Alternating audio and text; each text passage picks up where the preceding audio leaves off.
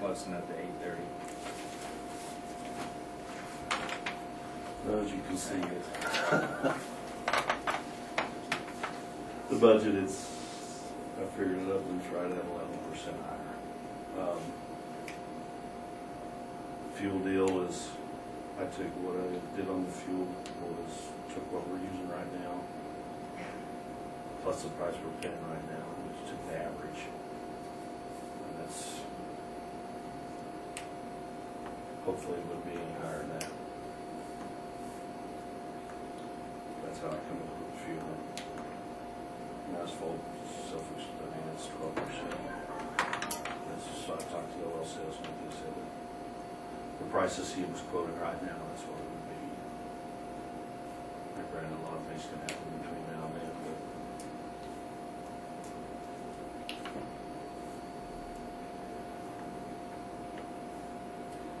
So most of it is fuel and the biggest of it is fuel and oil, right? Yeah. Because we did cut some places there where we could bring them in line with costs and adjusted a few back up in line with costs. In utilities, we've been running short with our oil burner forever gives out. I hate to see what we pay in natural gas.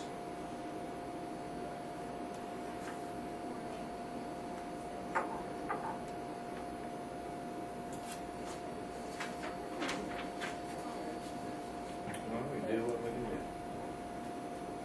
And then, well, on the, in this, down there on the, I think other equipment, no mobile equipment's like that. The dozer, it was either, we were either gonna have to replace it, or we were gonna have to just go ahead and fix it up and run it. It's worth so, I mean, it's to the point, it's worth so much, it's just, it's 20 years old.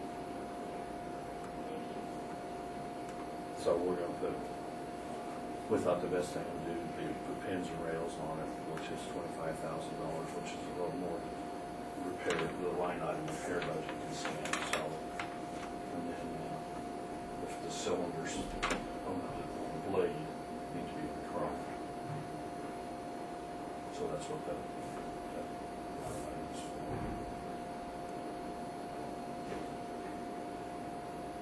So what's ballpark to replace?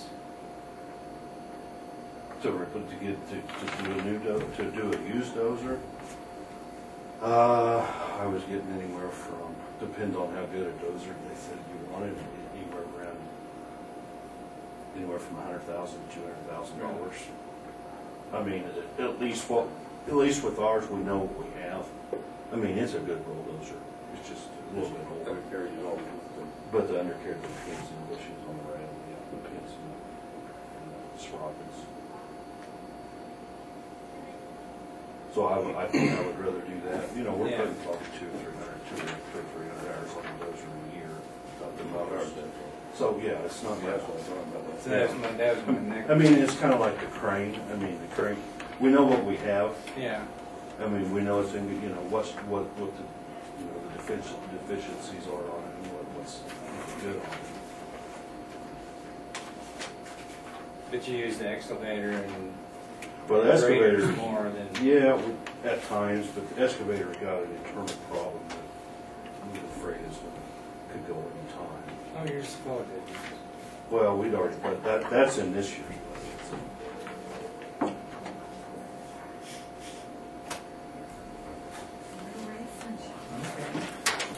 It is what it is. I tried to make it realistic as I could.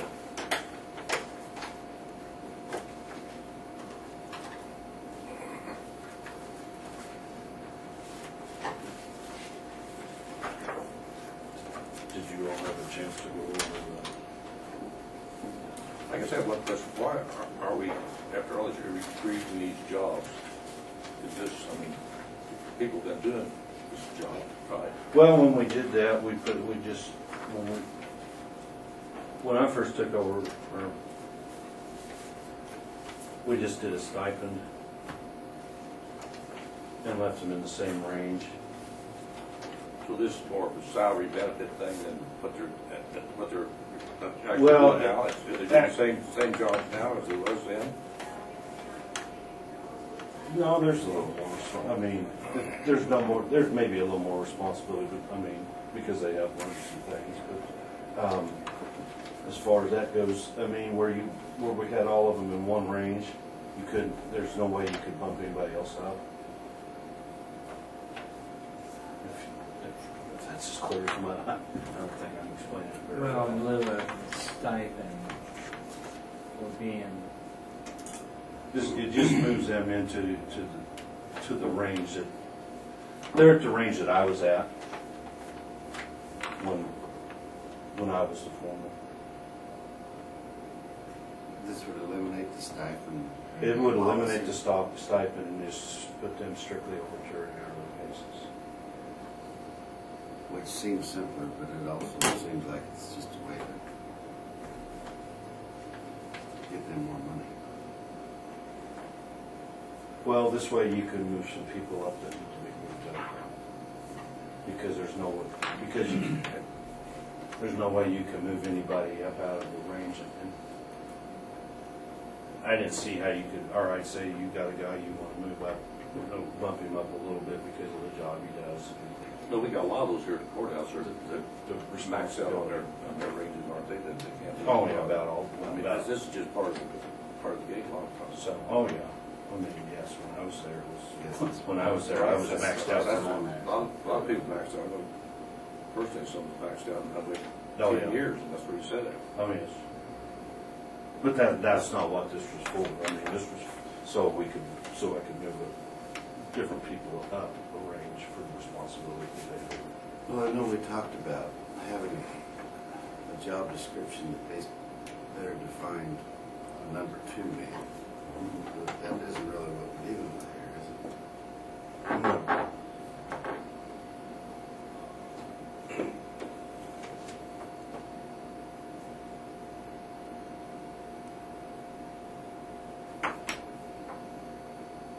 but we need to. Well, pardon. We need to have somebody that when you retire, that they could be transferred into supervisor of the road and bridge. Because right now, what would we do? We'd have to interview everyone and then choose who would be, in our opinion, who would be the best person to be the road and bridge supervisor. Be looking for someone, You need a vice president. you know, to fall into that area. We don't have one. Right.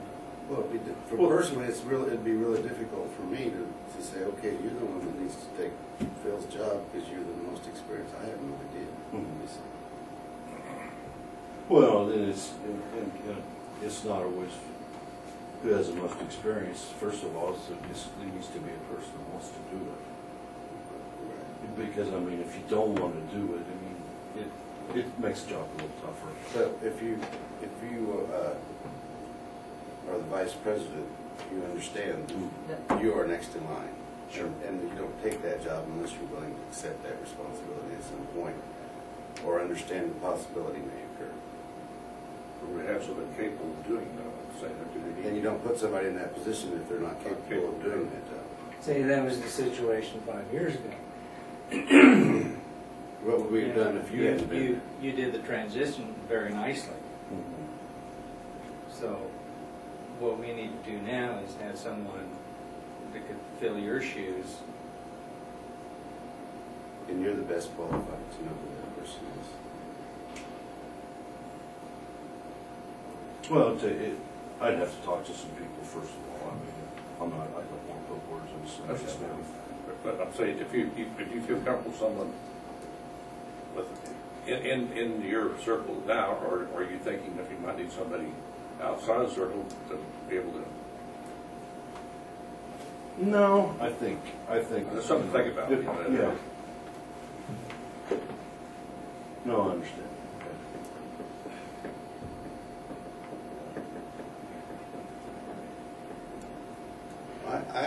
I think this is probably a good idea, but I have concerns because of what you're saying and what I understand.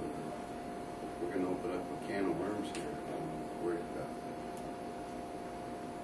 as far as, well, this is the avenue we have to take so we can get more money for our employees, or the employees putting pressure on their supervisors. And maybe not. That's what I don't know. Well, not, maybe not real I mean, clear. I know What's it's a good going on job, I don't here. want to penalize anybody, but it just so. Absolutely not. And I understand what Phil's saying, but I don't know, I guess I need some input from you guys. I feel a little What could we have? underinformed. Could we have an executive session for 10 minutes to discuss personnel? It would be okay with me. I really would. Yep. You want 10 minutes? Yeah.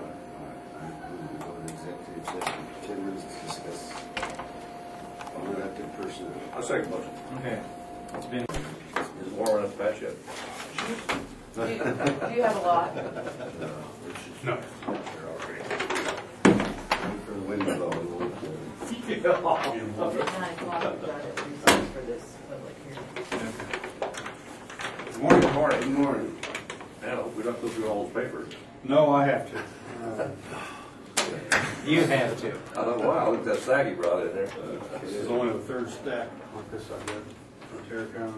Oh, yeah. I want to present my budget. You good? Okay.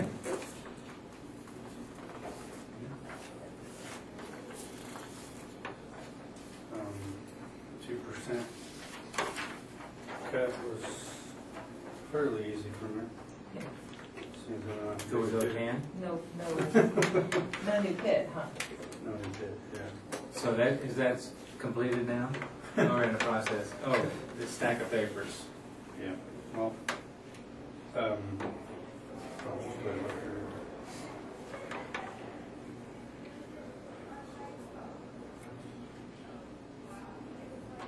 The only line item increase I had was on my tire disposal, just because I've been getting more of them. When you want that? You what? What'd you say? Oh, the only line item increase I have is the tire disposal.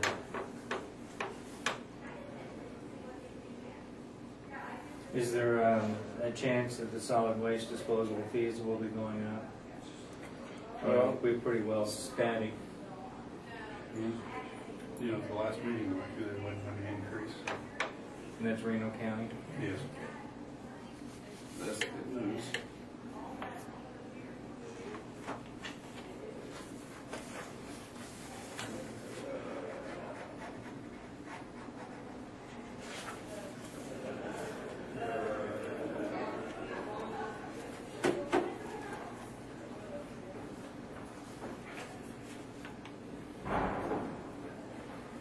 And all your equipment's up in good shape for another year.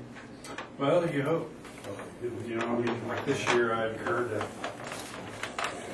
$7,000 breakdown On the loader. on the loader, yes. A lot of that cost was, when I refuted some of it and was able to get out of some of the cost because it was the extent of the amount of time it took to troubleshoot. And they made 5 trips back and forth from Great Bend and did a lot of head scratching trying to figure out what was the matter with the machine, what it was. I lost a steering valve on the loader. They ended up finding the used one for $2,500 and getting it repaired, but there was a lot of troubleshooting time and all So that. they couldn't figure out what they're off themselves, as you say. Yeah. And you know, they were calling tech support, and they was kind of running in circles. And I got out of the expense for 2 trips and some troubleshooting time, which amounted to about $700. That's better than what we getting out of it. So yeah. Okay. And I'm still incurring, you know, costs on this pit. Here's the situation. Of course, you know, I was full, or getting very close to full. I was up to ground level, and I called KDHE and told them, I said, hey, you know, I've got the city of Stafford's wanting to tear down some buildings, and they're working with a grant. I said, and with their grant, they're on a time limit. They got till July to have. That's two structures tore down, and I told them, I need some space here, and they allowed me. I asked them, I said, since I'm already full on the east end of my pit to grade, which is fine because we are permitted to go above grade if need be. And I asked them if I could go ahead and scrape the cover off the west end and use that cover to cover what's full and bring that site back to grade, and they allowed it. So, yeah. We got approval for that, so you think? Yes, and it's done. It's already done. Yes, Philip had Mike come out with a dozer and do that.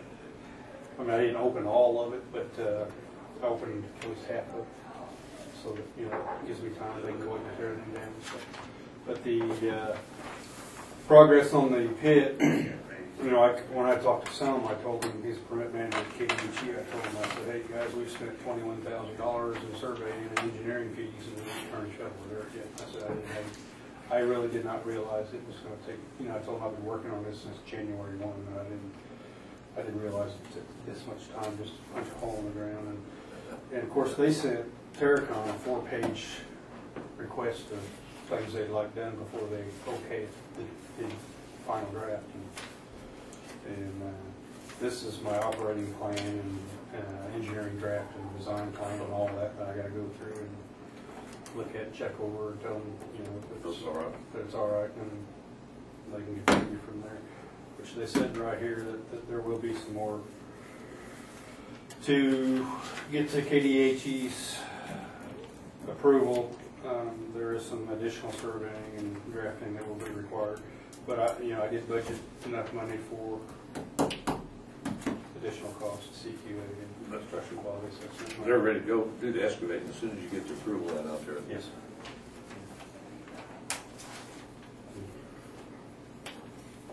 Yeah, that'll be done by now. It'll take a lot less time to dig the hole than it'll be to get approval.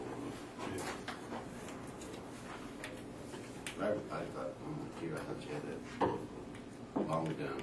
But where do they want surveyed? I mean, I haven't looked through this yet. Okay.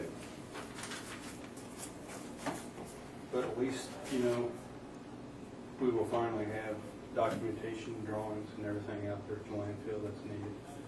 That one on the list. But also, I mean, we're getting re-permitted, but we're also getting permitted to go above grade also, if we ever choose to do so. So, I see, on the new pit. Well, even On on the old existing ones you could do. on the C&Ds, we When you say above grade, how far can you go? 10 feet. That's quite a bit. Yeah. In Stafford County, that's a big hill. Yeah, and see, the reason I was able to scrape the cover off, and I could also even scrape the cover off of the old C&D pit, is because they're not what you call finally closed. Once you close a pit, you can't touch it again. I mean, these two C&Ds we have, to close them, you got to put a cap, which is 18 inches compacted clay, and 12 inches of non-permeable soil on top of that, and that hadn't been done on these, so that's why I Is that when they come out every year and they check and see settling on it and see how much of it's, Yes. how much you got to build them up to keep if they settle or something too much of Yeah, water? yeah, you got to control your erosion and make sure you got grass cover and everything. Well, with the ability to go above grade in the new pit, this is going to last quite a few years.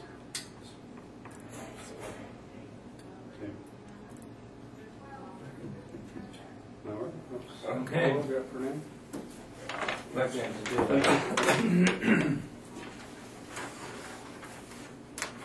I guess we recess and wait for a public hearing on Rose Valley Township minimum maintenance road request.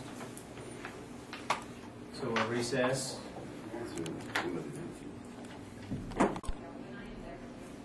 I make a motion we approve resolution 2011-10, declaring certain roadways in Rose Valley Township.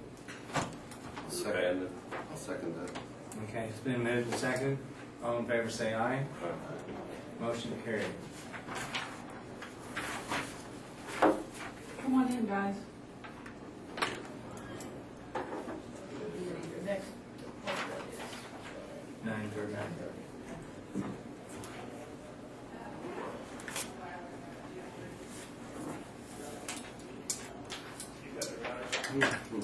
talk to us.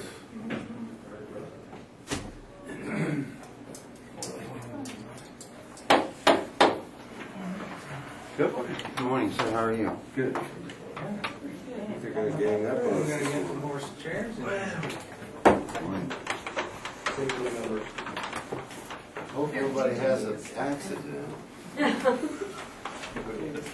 got it ready to go. Actually, before we get into that, I'll just kind of give you a review. It's pretty busy weekend. Pretty busy weekend. We had a couple of transfers to Wichita. We had an oil tank battery fire, lightning Is that what circuit. that was? Yeah. Ended up launching the one tank over 500 feet out into the field. Wow. And then we had to go back yesterday and put it out again. It was full of oil, so we ended up having, and the integrity of the tank was such that we wanted to be a little careful Saturday night. So yesterday we went out and put it out again. Let's see, what else? What else, TJ? Well, we had a diesel transport. Pardon? Combine fire. Saturday night. Yeah, we Friday night. lost one combine and was able to save the second combine. And then last night we had a diesel transport truck that, for whatever reason, decided to dump the diesel along 281 from about old 50 up to new 50. And not sure the circumstances surrounding the vehicle that came up to 281 or up to Highway 50, but it went out in front of a semi, and so we had some moderate injuries to that person that totaled out the truck. So that was kind of a synopsis for the weekend. Great Father's Day weekend. Yeah. Hey, speaking of, I know some, what about the 4th of July? Are you concerned about the fireworks and stuff? I've seen some other counties have been discussing this. I was wondering what you thoughts on it. I'm probably an unpatriotic guy because I'm not a fireworks fan at all. But that's just from my background. You know, I mean, I just deal with all the aftermath, and so I'm not a real fan of. Well, fireworks. I've seen some counties put a ban on stuff, like I read in the paper Right. the other day and stuff. Yeah, they have. And that's what it is. It's kind of a mix. It's, you know, some have taken that step, some haven't. You certainly got to be a little careful with even the vendors that go out and purchase massive amounts of the product and then Not be able to sell it. yeah, and then they can't sell it. You know, they're stuck with a sizable amount of loss, and not that should take precedence over safety, but you know, we're probably just kind of in the middle. You know, we've got a little bit of rain, but we certainly haven't had as much as some, and yet we're not as dry as others. And so I think maybe just a public message out to the maybe in the newspapers just to be extra careful. So it's dry. It's certainly dry. Most of them have not taken the step of banning them completely. There's a few have. I read that in the paper, so I was asking. Right. Western Kansas is it. So, well, we're actually here for the budget, so we have. I need that back. Yep. Start with EMS. And really, what we did is we tried to go with the wish that you had of taking 2% out, and so that's kind of basically what we did. The office supplies have not been as high as what I guess it was $3,000 that year, so I'm not sure why it was that high, but I think we can get by with the less in that category. The janitorial supplies has not been near $600, so I guess I put my glass on. So we went ahead and left that at that. Let's just see where we did. Tools and small equipment, we haven't historically been spending that, so we reduced that. And we'll do that again next year if it plays out in the same direction. We kept the fuel the same, kind of anticipating maybe possibly that continues to go up, and well, anticipating that 2011 is going to be higher. Hopefully we'll be in line with what we're doing there, but let's just see where the reductions.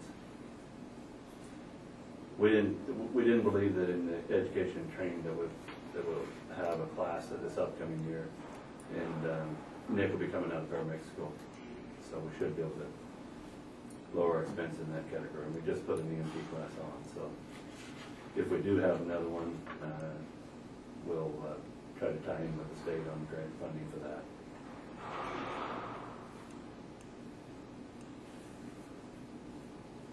I think that is probably, that just reflects a 2% reduction. If my math is right.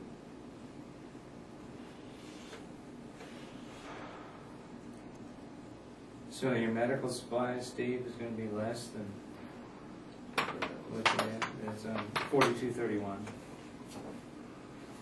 Well, in 2010 we were 14.7, so I mean I think we can stay within $16,000. We're not looking to do anything different than what we have in the past.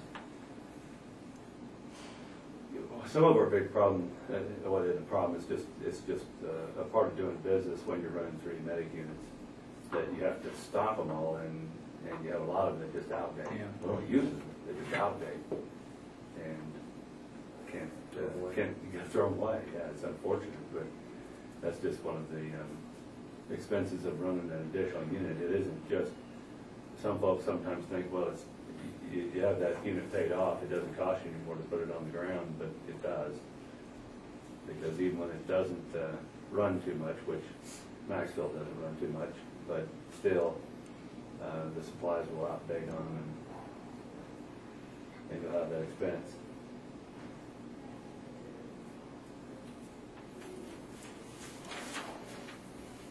You mentioned today about the trailer at Maxwell or something. Is it still in use? It actually, we got rid of it. You told me to do that some time ago, and I just hadn't gotten there.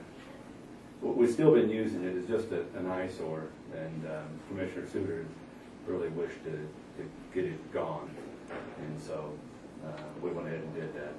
So it's gone? It's gone. Okay. I have that over. We just actually, I was able to have a guy from Stafford just take it. The only expense we had was $100 to just haul it off. No, it ended up down in Stafford where it belongs. He's driving. What's all the rest of them down? It's not. He actually scrapped it. He scraps them. He scraps Yeah, it. there's value in them. I mean, Yeah, if you want to go to the work. Yeah. But it's in It pretty didn't sad come to shape. Seward, that's all I No, So it's gone. it's gone. can. We got enough. It's a dumping ground.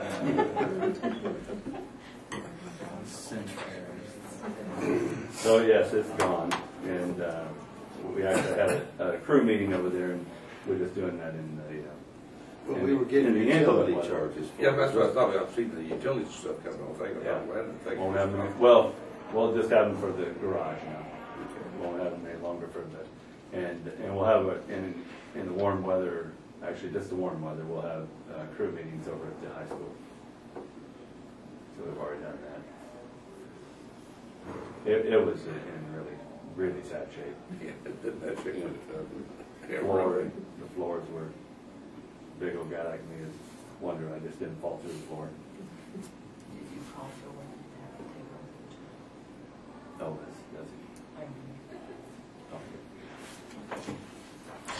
All right. That's that one.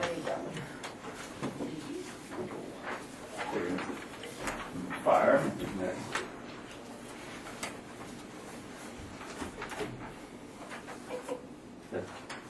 That's emergency management. I got Keep that one out. Mine's Okay. fire.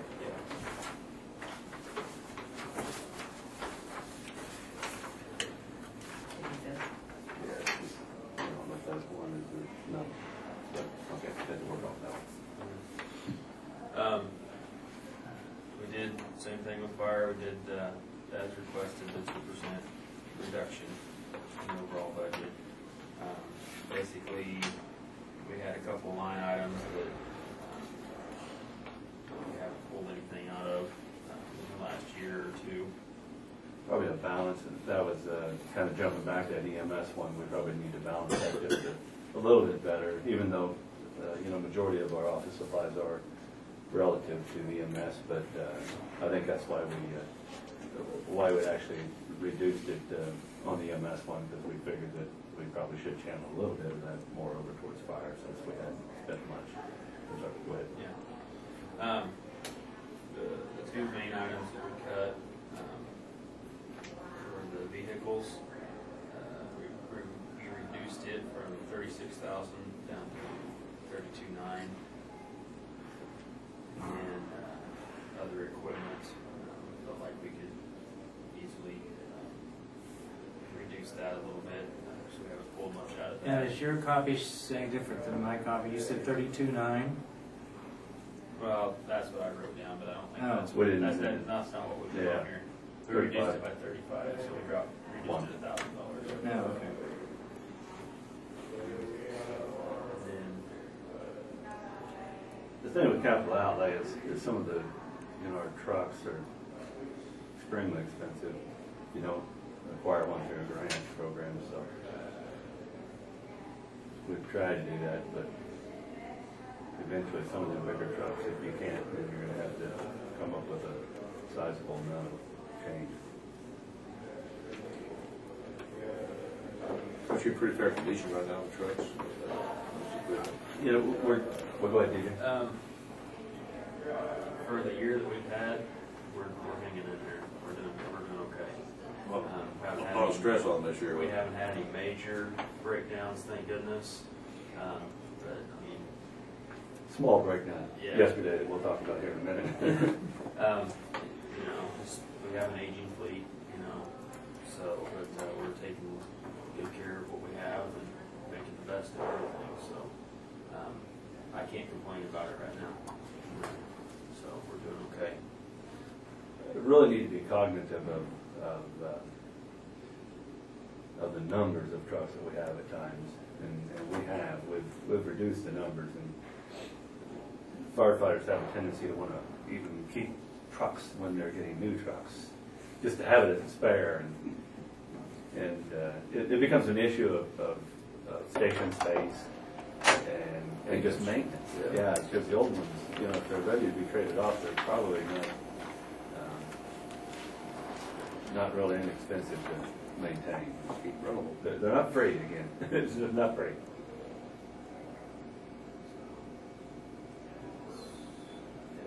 On other equipment, I thought we dropped that in there. That should reflect $2,000 decrease. That's what we I decided. think we must have shifted it over to Okay. the line. So, but if we, there again, like Steve said, if we did our math right, it does reflect a 2% decrease overall. The firefighting equipment was lowered, and that's another one. We acquired a very big grant, $200,000 for firefighting equipment. It's good. That's a good thing. It's always a good thing, but you have to be cognizant that it throws you in a different cycle. Instead of a cycle of buying like a few sets every year, you really don't want to do that, because there's no need to buy sets when It all wears you out have- once. but it all wears out at once. And so what you have to do is you have to put money aside, because most of it's going to wear out all at once. Isn't a bad thing. You just got to be cognizant of what it threw you in a different cycle of replacement. And that's what you're doing, obviously. You got to kind of build up the capital outlay so you have monies to do that with.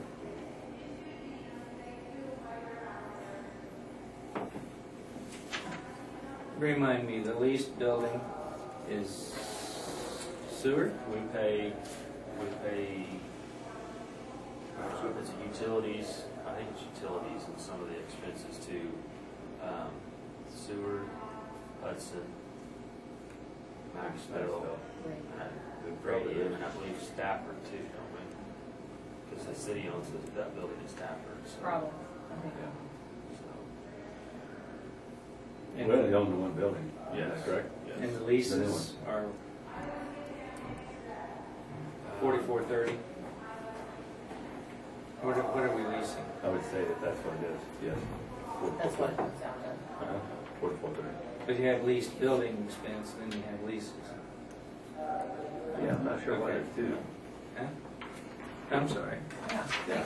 Oh, well, I'm not unless nitpicking. that's I'm something just, that, you know, if there's a repair or something. But that still should. That might be what we might, well, I think Nita, what that might be is, TJ mentioned, it might be when there's a minor repair that's needed. We're calling that a lease building expense instead of a lease, the lease itself. Which we've been pretty fortunate that, you know, the cities have kind of, Take care of it. I think they've kind of taken care of them. We get by pretty good, I'd have to say. $7,000 is pretty reasonable for all of that. That's pretty good. I mean, you look at the city of Stafford, we have a lot of trucks over there.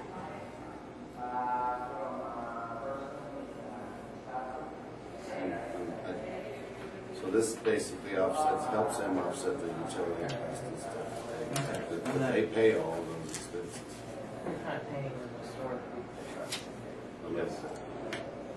okay, I was just. And nobody's talked about that going up, because I can see these small cities having problems with that. Haven't. Especially these utilities are more or less, pay a fee for used it based on utilities, I think. Cost of propane and stuff to keep them warm. I'm surprised they aren't. I think the advantage, and there is even advantage in Stafford, not as much in Stafford as the other stations. Some of the other stations, well, Maxville also, but I guess I talk with the small cities. They have the advantage of being able to use the trucks to put out their city fires too. So there is some advantage back their direction also. That they don't own any trucks, and so they actually have a firefighting fleet for their businesses and homes in town that they don't have that added expense of having their own trucks. Sure.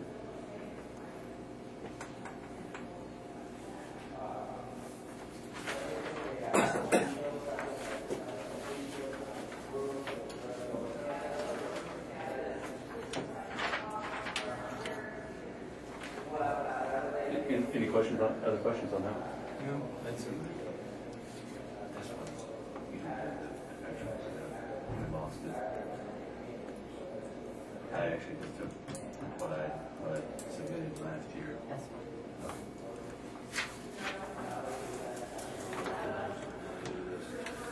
Nick, this is the emergency management.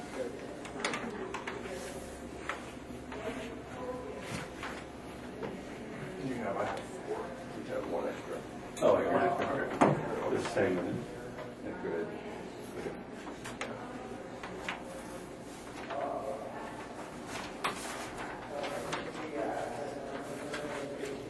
Okay, with the emergency management budget, it was reduced to 2%. The question, just like the others. We're able to take a little bit off the salaries section of it. Not as much seemed to have been coming out of salary. It's kind of supposed to be split between fire, EMS, and emergency management, all the salaries together. So I think your, Steve's salary, A little bit. Part of both. yeah. Part of both of ours. So that was reduced just a little bit. Office supplies, the same as with the other two. It's kind of hard to figure out which pencil goes to which department. So I just reduced the office supply line item, $150 there. Telephone and internet stayed the same. Meeting and travel expenses have been reduced by $100. Dues and subscriptions, that's been reduced by $150. Reductions. Capital outlay items there, the computer equipment and other equipment has stayed the same.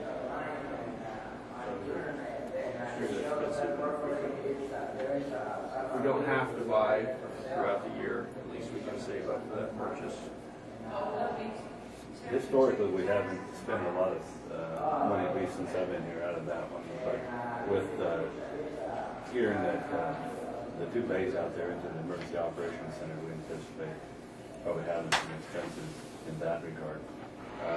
We had the telephone guy was finishing up over at the annex, and I told him that, you know, we were doing some things and just asking, you know, if there's anything we should do while we have the walls open. And he actually come out and ran us some wires, but he priced this phone system, the expensive, it like shocked me. But one thing that he mentioned was that a couple counties had kind of the brains of the system. They put in brand new systems because they acquired grants or whatever, and they actually had the brains of the system hanging on their walls and weren't using them. If it's and actually I guess I'm asking for approval in reverse, because I went ahead and made a request that if they could donate, Brown County, if they could donate for a nominal cost, that system, you know, the brains of the system, I thought at least we could have that and then look about the rest of it later. But I'll come back to you with what reply I get from them in that regard. But it would allow us to, if we needed to, you know, if we had a further big event happen in the county, we could have folks go there and they'd be able to tie in telephones and we'd have phone hookups for them and everything. But those are pretty expensive. Yes, they are. But we could save about half if we can get the brains in the system. Donated.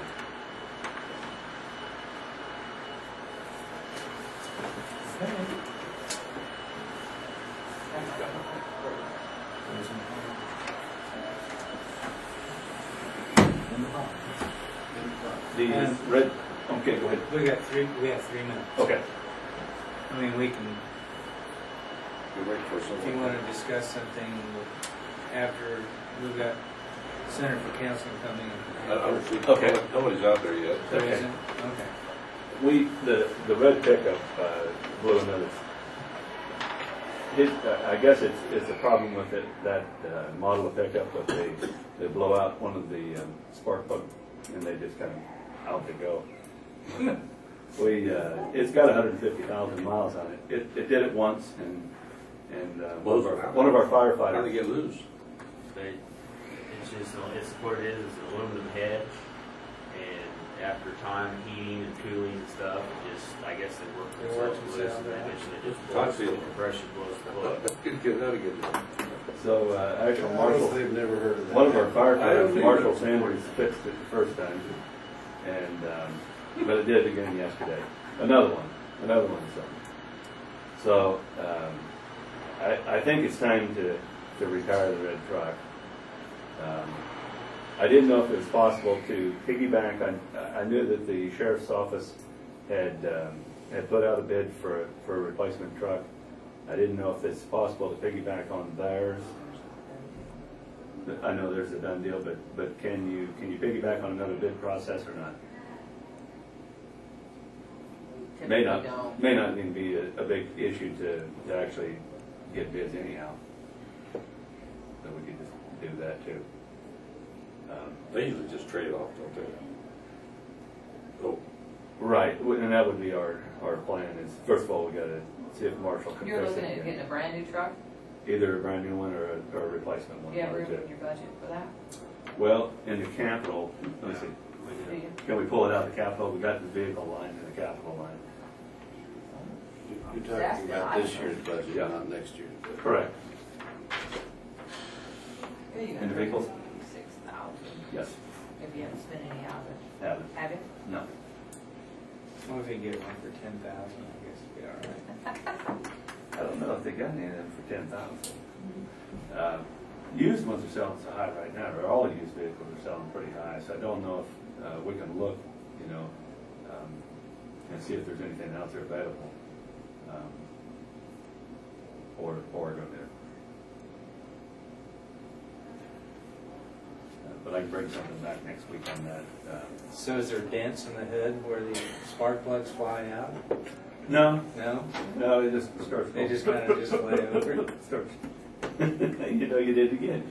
Never heard of Yeah. I have never heard of that. First time it blew the coil pack apart when it came up out of there. Coils sit directly on top of the plug, and just a boot below it. Shredded the boot, busted the coil pack, and the spark plug was not to be found. It comes out like a rocket. I like the whole thing. Getting hit by lightning. So was that by the feedlot? South of the feedlot? St. John EMS, St. John Fire, stand by for Page. It was on 90th. It was a couple miles back to the west. And St. John about EMS, St. John Fire, needs to respond to Kenwood. They called and advised the alarm is going off. They have not found anything, and it is not telling them an area. alarm. False alarm. Sounds like. Wasn't that something in Ellsworth? Oh my gosh. St. John I didn't see how EMS, much St. John damage they Fire, had, but respond to All those Kenwood. old buildings. They called and advised the Downtown fire fire? alarm I think I is saw going And it. off. one of the old buildings caught on fire in that. Area, and they are not able to locate anything at this time. their old newspaper building. Next completing at 9:31.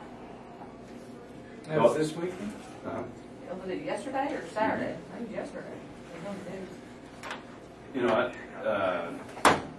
This is something that maybe you might want to. I'm actually kind of making a plug for Carolyn, but I mean, this is actually mine. The reader? But it'd actually allow her to, if she wanted to give a presentation, she could actually give this right off of this little tablet. And I'm not able to, if I could hit your internet access, but I don't have the password. You can't hit it. It's supposed to be secure. Well, I had to. If not, we're gonna fire Randy. I know Randy gives me He did? access. No, he gave me access to one of them. But I'm not able to hit it. But if you're able to hit it, you can actually pull up, whatever it is. And so and this will actually hook up to a really small projector. So if she was giving a presentation to somebody, she could either give it here or she could give it. She has a laptop. Yeah, it's just a little bit. Well, I know, But I mean, eventually it might be something that I've seen those. that you want to consider. Most folks say that Doesn't have a laptop. this is actually the way that a lot of folks are. I mean, It's like the world is going because what you'll end up doing is storing stuff on some main is that a computer. Kindle or a different variety or what? No, a Kindle is just a reader. This is actually an iPad. So it does a lot more than just the Kindle does.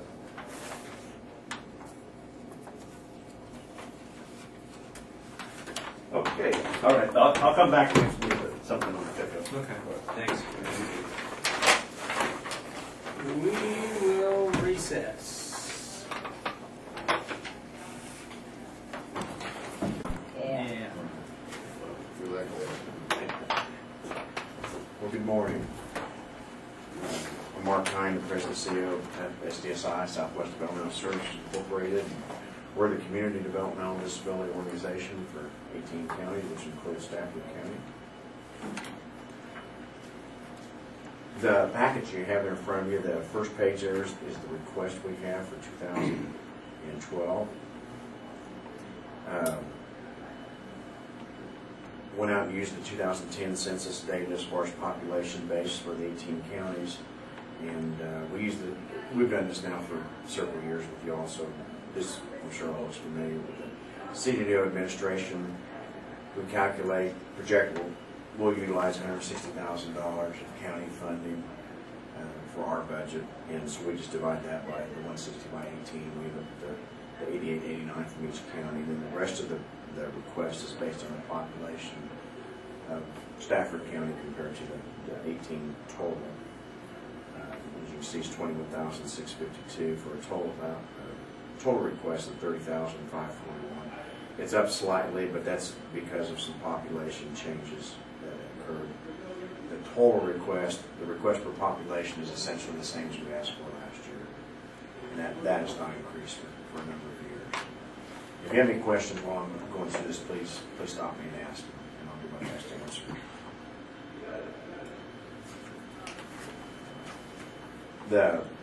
The three counties that we have are most of our providers in Martin, Finney, and Seward counties. We asked a little bit more there. You can see the one column is called economic benefit factor. The next page really gives some economic reasons why we asked for the additional money. There's almost $25 million that come into the 18 counties, and we break it out into the southwest area, 13 counties there, and in the central Kansas region. And of course, the southwest would be Garden City and Liberal, and the central Kansas would be primarily Great Bend, so a little bit over $10.5 million come into that area. The biggest chunk of that is the home and community-based services waiver, the Medicaid payments. That comes straight to the provider. They have a Medicaid number, they provide a service, they bill, they get paid directly. So that money does not flow to the SDSI.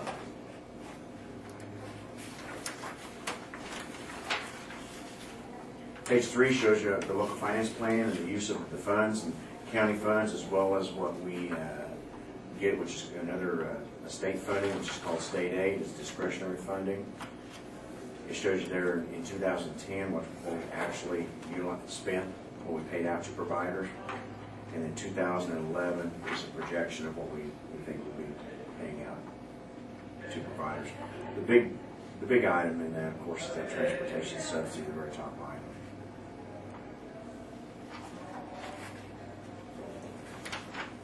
Pages 4, 5, and 6 is the local finance plan, and it really just spells out what we do.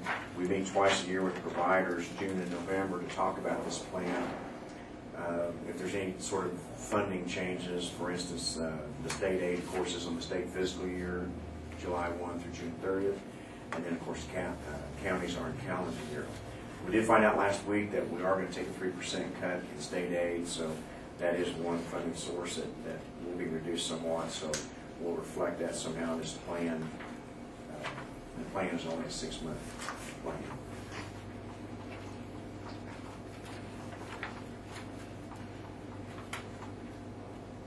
Page 5, I'm sorry, at the very top, just to show you real briefly there, the transportation, that's the big item there, and a brief description of it. The coverage, we pay for adults only on that one.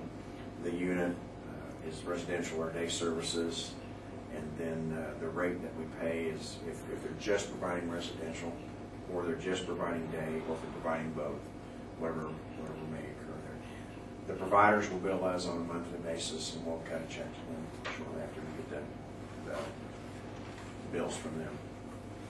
We do double check and make sure that we're not doubling up. We do have folks that sometimes change service providers. When they do, we only pay one provider, so it depends on when that individual makes that change from one service provider to another. So on this transportation, is this where the clients reside, and transportation is from where they reside to the workshops? To the workshop, if they have facilities? If they have a job in the community, it could be to that. To and from shopping excursions, to and from recreational events, okay. Yeah, whatever it is that they need to do for their lives.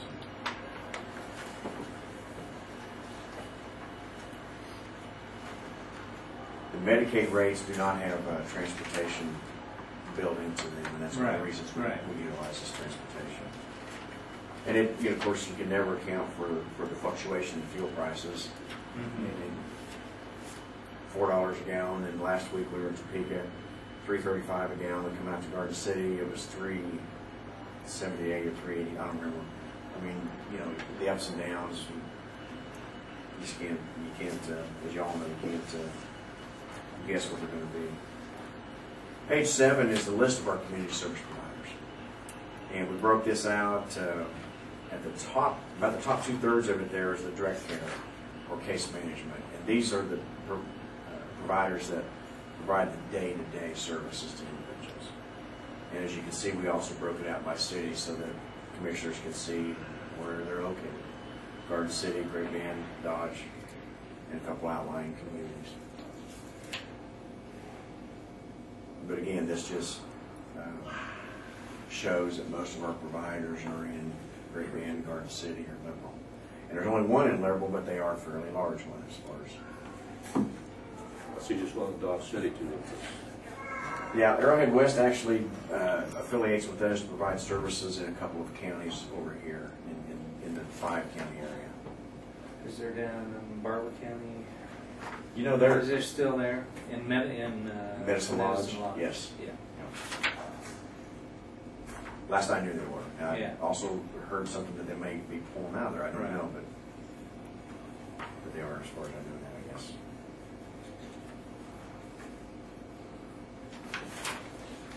Hey Jade, this is the same information that we've provided since 2004 when we became the Community Developmental Disability Organization. Really, the only things that have changed recently on this, the top bullet there, our network of individuals is 1,032 now. Currently, 677 individuals are receiving services in our 18 counties.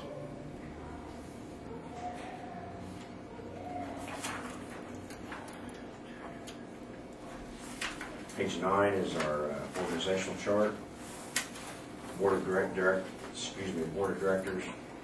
Your representative here from Stafford County is Jerry Maddox. And we have a representative from each one of our counties. Right now I have 3 counties that I don't have a board member from, and I'm making sure they know that when I go out and hopefully come up with somebody.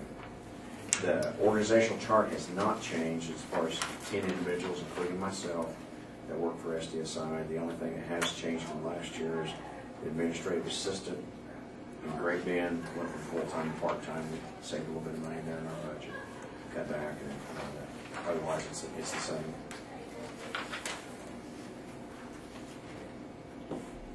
And page 10 is several things, just information for you. The top part there is applications that we received, and it goes back for historical purposes to 2005.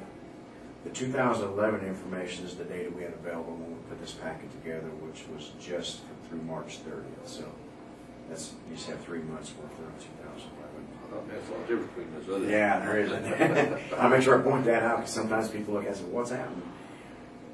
Even with that, when you look at the full years, like from 2005 to 2006, you see some pretty good fluctuations at time. And we don't know why that happens. It happens with the children's services too.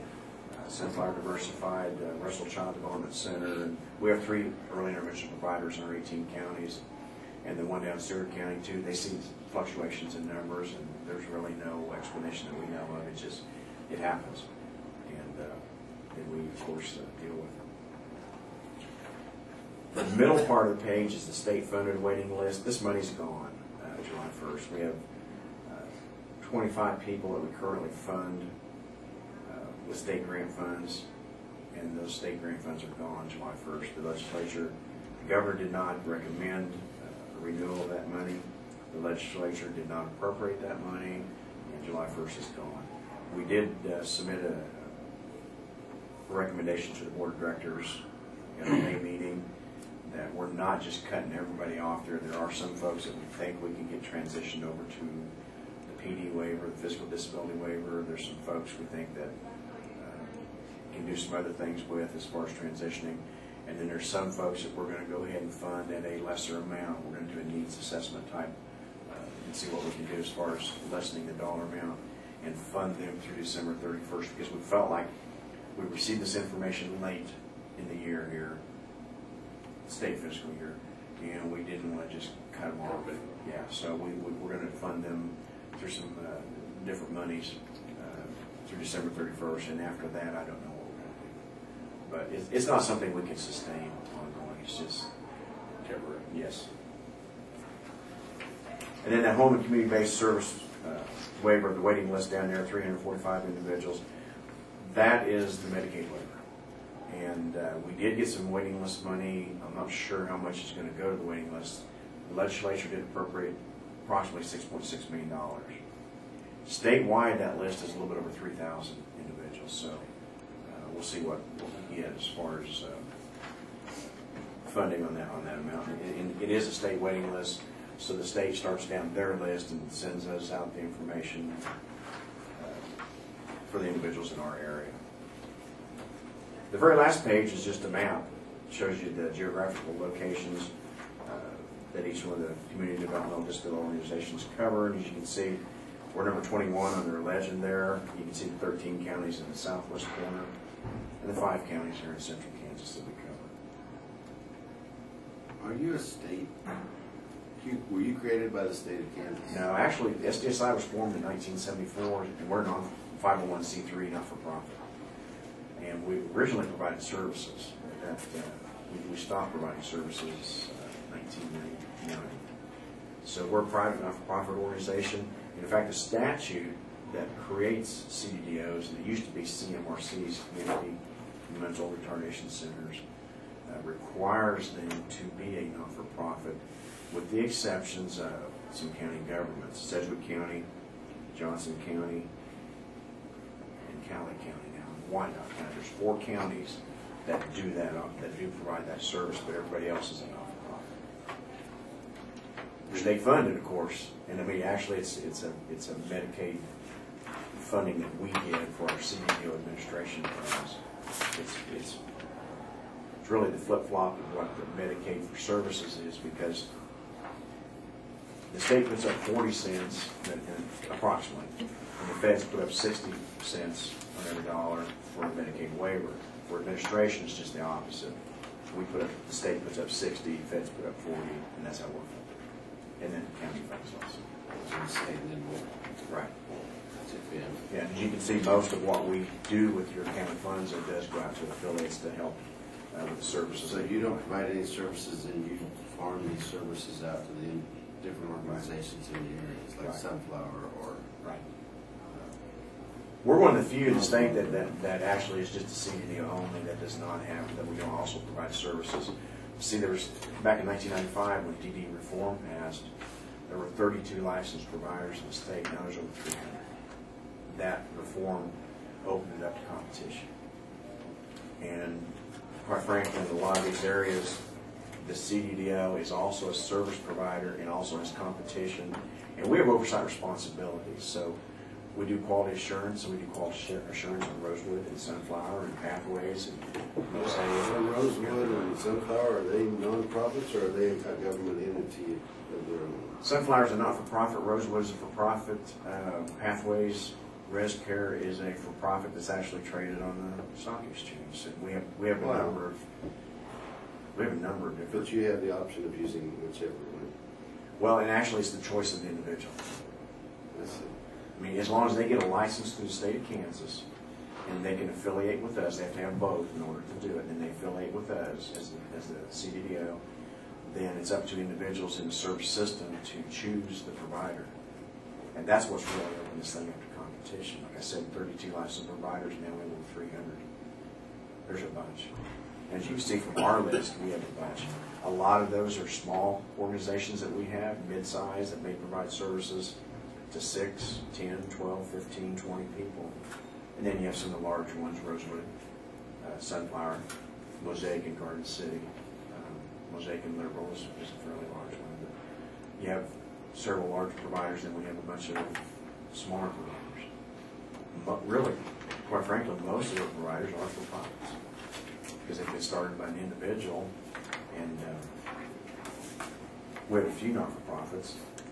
Mosaic of Garden City, Mosaic of Liberal, Sunflower Diversified. I think there's another one I can't think of right now. But most of them really have been started by individuals that used to work for one of the other providers and thought they could do it better, or wanted to try something on their own. It's purely competitive. And one of the things that we feel we do is we make sure that we do our best to keep that balance, so that individuals know they have choices, they know what those choices are, and we're not one of them. We don't have a dog in the fight, so to speak. So if there is some sort of problem, we feel we can step in and sometimes we've been called a referee, and sometimes, quite frankly, we have been. Thank you. We appreciate what y'all have done. Stafford County has really supported individuals with developmental disabilities and helped enhance the services provided to them. Anything else? You know, I don't know what's going to happen, but I think we're in for some major changes. We have a new governor. We have a new secretary in SRS. He's replaced a number of people in SRS. We had contract negotiations last week, and it's evident that they have some other things in mind, and I don't know what they are, but we're going to see some changes. But you still get a lot of your funding directly from the state? We do, yes. We do. You know, all we do is the admin, like I said. Other organizations get that too, those throughout the state. But as I said too, they're also service provider organizations too, not just, you know, all we do is the administration. Yes. Next time they go to print. Armory. That's the state did that. I didn't. They did that? Yeah, I just didn't get that off their website. Okay. Well, Yeah, Harvey, Marion County. Yeah, that'd be a little bit better. Anything else? They aren't coming. yeah, I got somebody else right now. Oh, we do? Trying to take my stuff away. Thanks. Gentlemen, thank you so much. I Thank you. appreciate it. You bet, thank you. Do you need them next? They're late. Shouldn't take very Lost long. their slot. Can you come up? She just came to watch. Mine are on. I got my budget for today.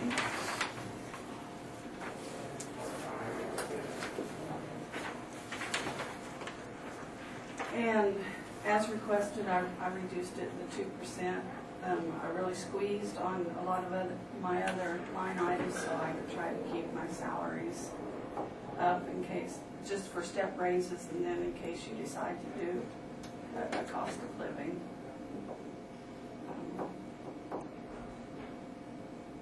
I hope I don't need any office or computer equipment. I figured since I just got all my computers replaced this year from the state, that was quite a savings. So hopefully those two line items will be good for next year.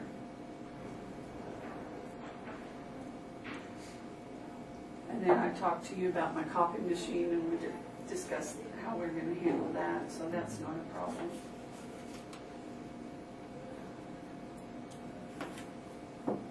This record and storage expense, is that all mine? Yeah, that's So how often do we use that? how often do we send stuff over there? I've only sent once. I'm going to be on a 5-year rotation. Every 5 years, I'll take 5 years out of my vault and send down there. And I think next year will probably be my 5-year cycle to send 5 years. And you've never had to retrieve anything? No, not yet. No, I was just curious. Yeah. It came close because Carl was wanting to know something the other day for back in the 30s. We found it down in Nita's vault. We got back to 40 in the 40s, and that was close enough for Carl.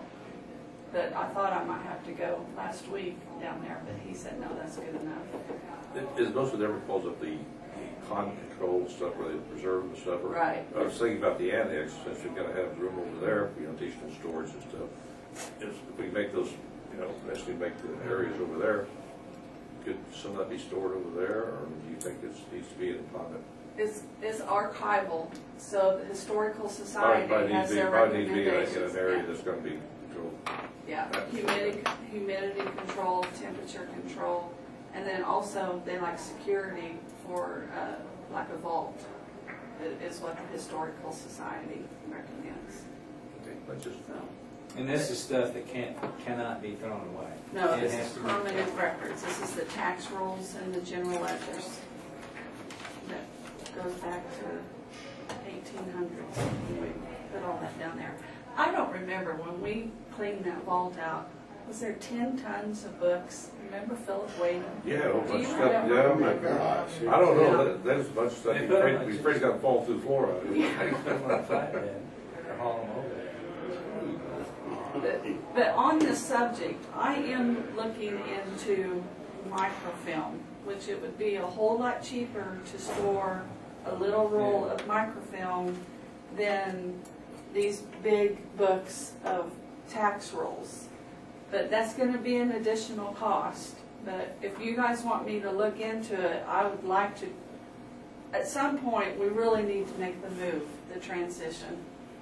And, you know, those microfilm copies could be replaced with those big books, which would save us storage space in the salt mines. I'm not going to go back and microfilm what's in the salt mines, but if I could get started on a point here and start going forward, but it's going to be more So don't the expensive. originals have to be kept, or can they be If you have destroyed? it on microfilm, that's There you go. archival, and Okay. that's considered good enough. Okay. But, so, I mean, is that something you guys would like to see done, or? I don't care. Well, it's gonna save It you just more takes a lot storage of work. cost. No, I thought about this the other day and wondered, you know, how often, because isn't there to retrieve something is like $150 Yeah. or Yeah. whatever, but, Yeah. and I would think if that was, you know, a weekly occurrence or a monthly, something like that, then yes.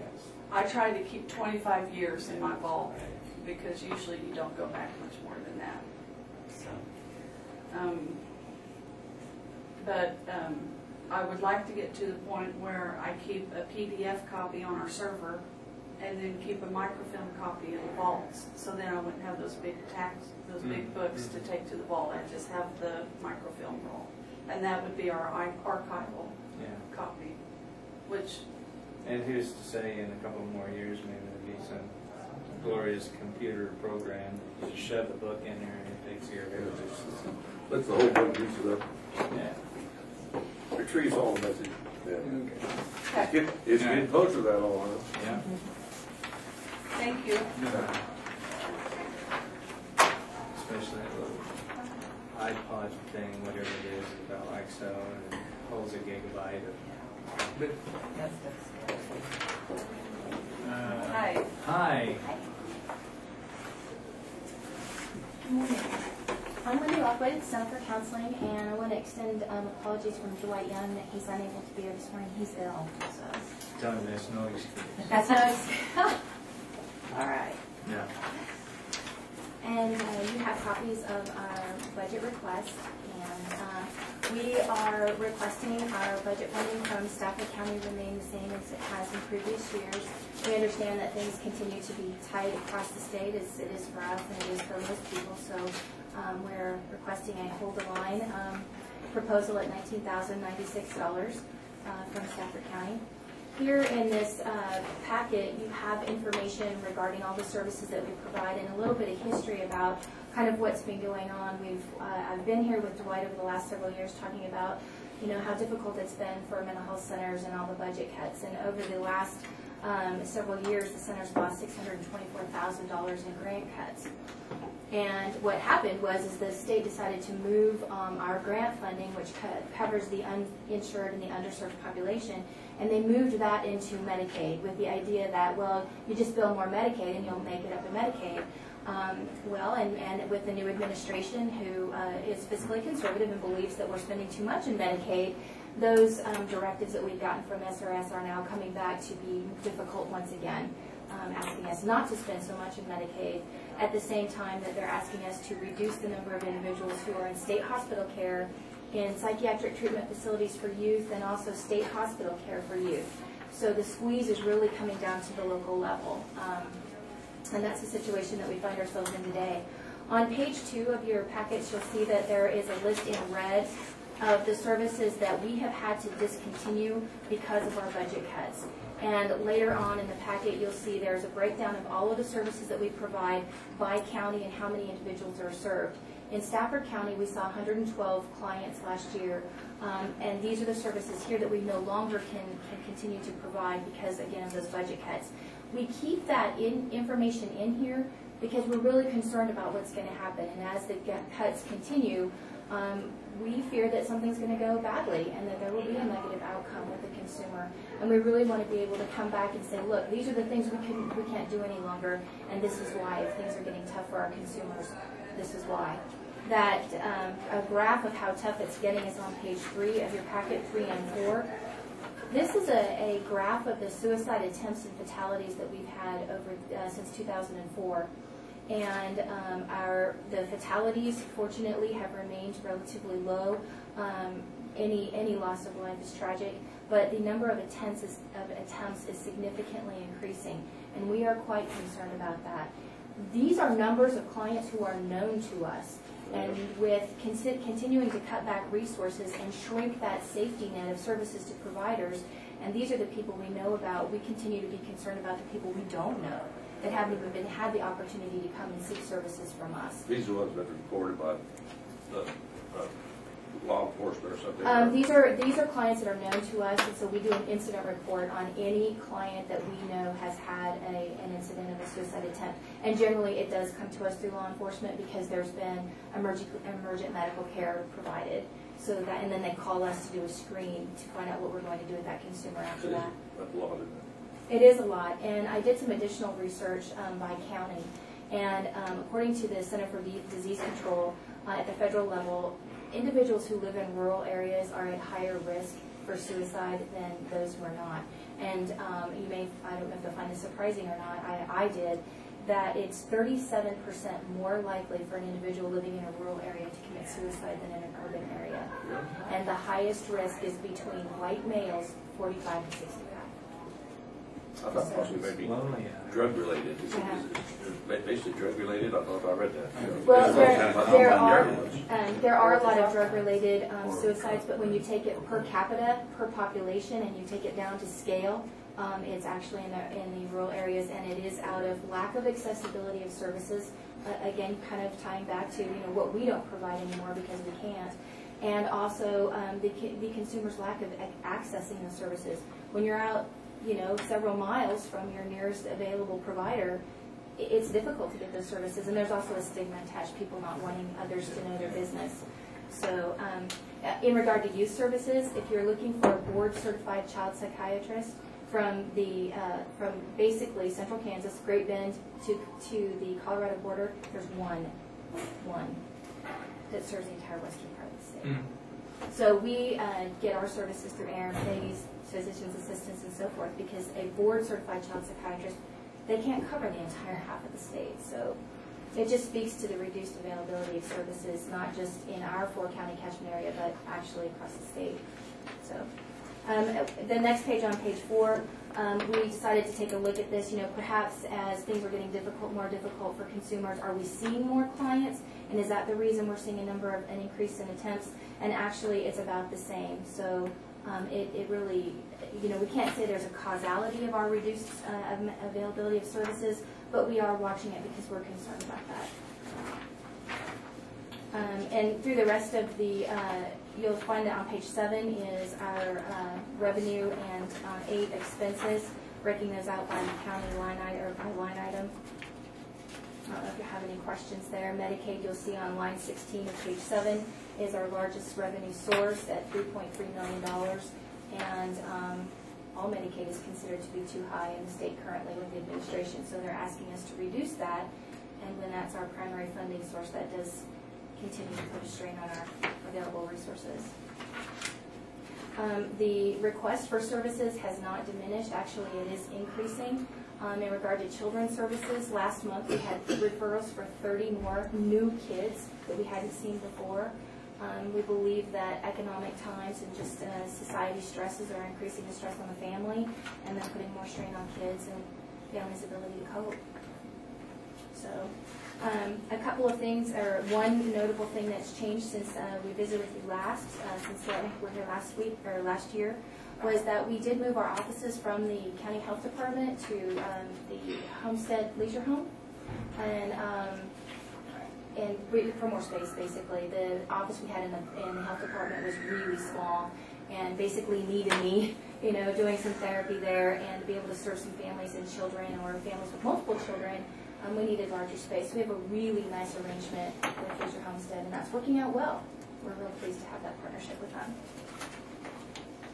Randy Turner is providing services down here on a regular basis, and then we have case managers for both adults and children that come to the county several times a week to see our consumers that are here. We've one of the services that we did have to discontinue, and this is probably a significant factor for the Stafford County residents, is we had to discontinue transportation. There wasn't a funding stream available for sending a van to go around and pick everybody up and haul them to Great Bend. And so we had to discontinue that, but that will be of some impact to the residents here in Stafford County. Any questions?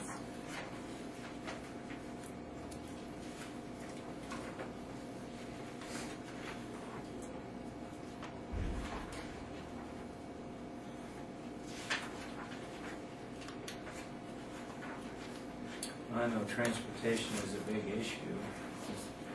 Seemed like just before, that was one of the biggest expenses was transportation. We had contracted with the state to provide some Medicaid transportation for the consumers just to help them access the services. And only a few months into our contract, they came back and told us they're lowering the rates. They cut the rates, and so we're going to pay the same amount, and then started diminishing who could get a ride and what were the conditions of somebody getting a ride, and it was just too costly for us to maintain. We were losing quite a bit of money on that service.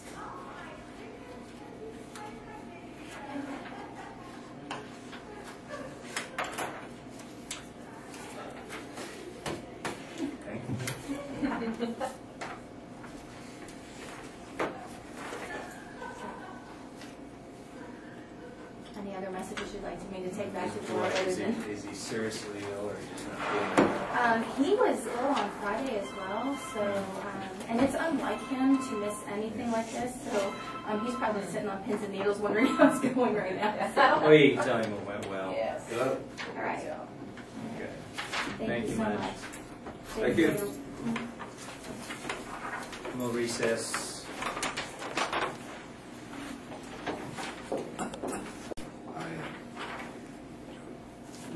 Go ahead. I move that we accept the fraud policy as presented to us. A second motion. Okay, it's been moved and seconded, adopting the Stafford County fraud policy. All in favor say aye. Aye. Aye. Motion carried. All right, and that's the final thing, and we're adjourned.